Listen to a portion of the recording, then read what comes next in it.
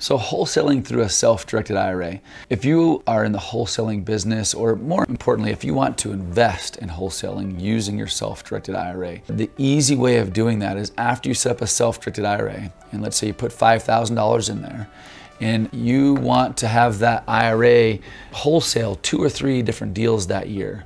Instead of putting that wholesale contract in the name of your LLC or your personal name, put the wholesale contract in the name of your IRA.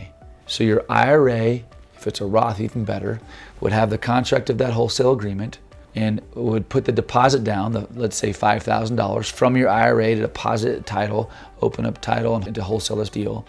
And then as you wholesale it and sell that contract to somebody else, your IRA sells it to somebody else. And then that IRA receives, let's say, a $20,000 check, a wholesale fee. The $20,000 check goes directly back into your IRA. So your $5,000 turns into $20,000 in 30 days.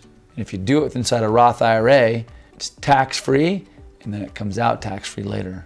So wholesaling and doing 1 or 2 or 3 a year, you can make quadruple your money, $5,000 to $20,000, but do that 2 or 3 times. It is a huge tax savings, huge opportunity to maximize profits and limit paying taxes inside of your account.